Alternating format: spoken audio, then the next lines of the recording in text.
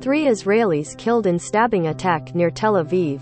Israeli officials say at least 3 people have been killed in a Palestinian stabbing attack near Tel Aviv. 136. Jerusalem. A pair of Palestinian attackers went on a stabbing rampage in a town near Tel Aviv on Thursday night, killing at least 3 people and wounding 4 others before fleeing in a vehicle, Israeli authorities said. Police launched a massive search for the assailants, setting up roadblocks and dispatching a helicopter. The stabbing, coming on Israel's Independence Day, was the latest in a string of deadly attacks in Israeli cities in recent weeks.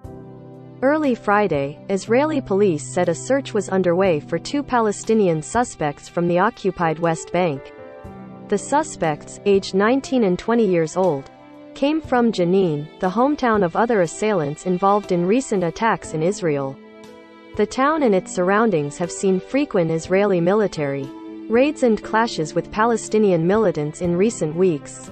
"We will get our hands on the terrorists and their supportive environment, and they will pay the price," Israeli Prime Minister Naftali Bennett said after huddling with senior security officials late Thursday.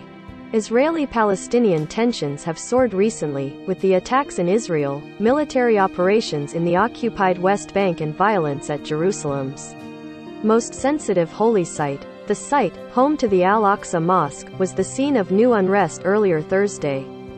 Alon Rizkan, a medic with Israel's Magen David Adom Rescue Service, described a very difficult call when he arrived at the scene in Elad, an ultra-Orthodox town near Tel Aviv. He said he identified 3 dead people at various locations. At least 4 others were wounded, 1 critically, officials said. Israeli media quoted police as saying there were 2 assailants, and just before midnight, police said they were still searching for the attackers. They called on the public to avoid the area, and urged people to report suspicious vehicles or people to them. Israel marked its Independence Day on Thursday, a festive national holiday in which people typically hold barbecues and attend air shows. Defense Minister Benny Gantz ordered a closure on the West Bank, imposed ahead of the holiday and preventing Palestinians from entering Israel, to remain in effect until Sunday. In Washington, Secretary of State Antony Blinken said U.S. officials vehemently condemn the attack in Elad.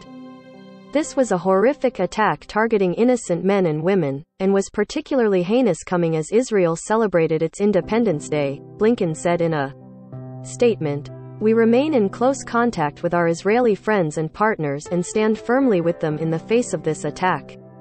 Palestinian President Mahmoud Abbas, whose government administers autonomous zones in the Israeli-occupied West Bank, condemned the attack. "The killing of Palestinian and Israeli civilians leads only to more deterioration at a time when all of us try to achieve stability and prevent escalation," the official Wafa news agency quoted him as saying. The Palestinian militant group Hamas, which rules the Gaza Strip, praised the attack and linked it to violence at the Jerusalem holy site. "The storming of Al-Aqsa Mosque can't go unpunished," Hamas spokesman Hazem Qasem said.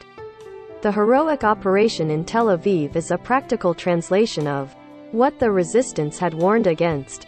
The Al-Aqsa Mosque compound is the 3rd holiest site in Islam and is built on a hilltop that is the holiest site for Jews, who refer to it as the Temple Mount. It lies at the emotional heart of the conflict, and Palestinians and Israeli police have clashed there repeatedly in recent weeks. Early Thursday, Israeli police entered the site to clear away Palestinian protesters, after Jewish visits that had been paused for the Muslim holidays. As the visits resumed, dozens of Palestinians gathered, chanting, "God is greatest." Scuffles broke out when the police went to arrest one of them.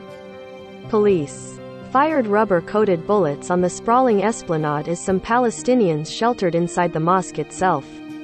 The police could later be seen just inside in transetto the barricaded mosque. The police said they responded to dozens of people who were shouting incitement and throwing stones, and that one police officer was lightly injured. The Palestinian Red Crescent Emergency Service said 2 Palestinians were taken to a hospital after being struck with batons. Unlike in previous confrontations, Palestinian witnesses said there was no rock throwing initially. Some of those who sheltered inside the mosque began throwing stones and other objects when police entered the building. The witnesses spoke on condition of anonymity because of security concerns. Under informal arrangements known as the status quo, Jews are allowed to visit the site but not pray there. In recent years, they have visited in ever-increasing numbers with police escorts, and many have discreetly prayed, angering the Palestinians as well as neighboring Jordan, which is the custodian of the site. The Palestinian Shaved long feared that Israel plans to eventually take over the site or partition it. Israel says it is committed to maintaining the status quo, and accuses Hamas of inciting the recent violence. It has been some of the worst bloodshed in years. At least 18 Israelis have died in 5 attacks, including a stabbing rampage in southern Israel, 2 other shootings in the Tel Aviv area and a shooting last weekend in a West Bank settlement.